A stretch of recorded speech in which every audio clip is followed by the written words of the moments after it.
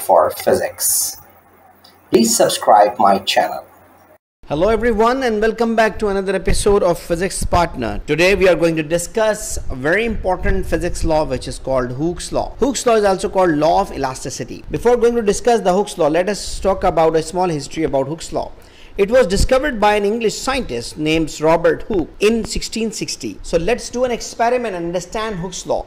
Before going for an experiment, let us talk about some terms. The deforming force may be applied to a solid by stretching, compressing, squeezing, bending or twisting. Thus a metal wire exhibits elastic behavior according to Hooke's law. Because the small increase in its length when stretched by an applied force doubles each time the force is doubled. So according to Hooke's law, the applied force F equals to the constant K times the displacement or change in the length. You can see on the screen the force is denoted by the letter F and the unit is Newton. And delta L is used for change in the length or the stretching length or the new length, and K is the spring constant. Let us make it more easier. So what is the Hooke's law? According to Hooke's law, if we applied a force on a spring, the spring length will be stretched. The force and changing displacement or change in length is directly proportional to each other. Directly proportional means when you increase one physical quantity, second physical quantity will also be increased. This is called directly proportional. Similarly, when you decrease the first physical quantity, second physical quantity is also be decreased. This is called directly proportional. Let's make it more easier by doing an experiment. So you can see here we have a small setup. We have iron stand, a spring and some masses. And there is a measuring scale. If I add some mass, so actually I am increasing the weight on the spring. So weight is considered as applied force. So look at one by one closely. When I increase the 10 gram mass, it reached to 5 millimeters. Similarly, I'm increasing like 20 gram, which is 0.2 Newton, and now it's 10.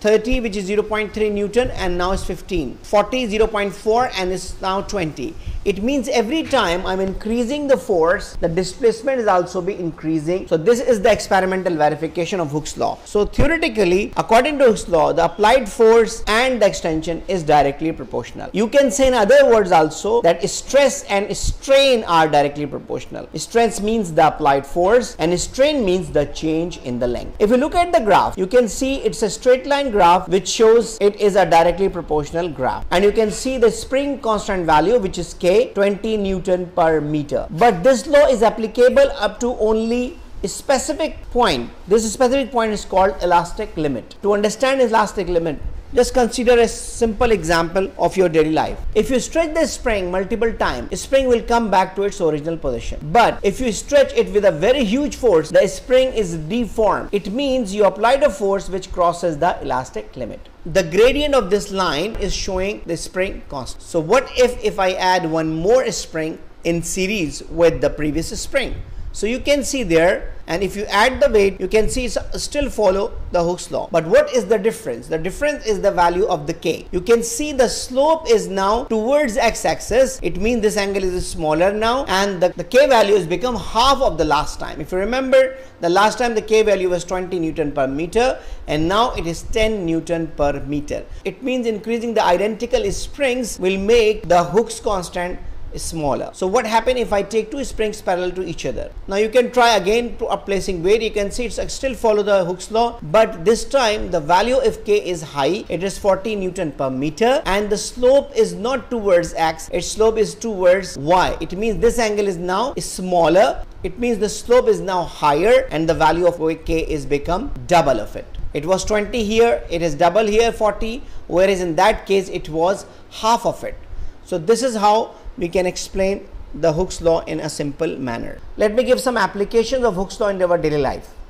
For example, spring balance, trampoline enjoyed by the children.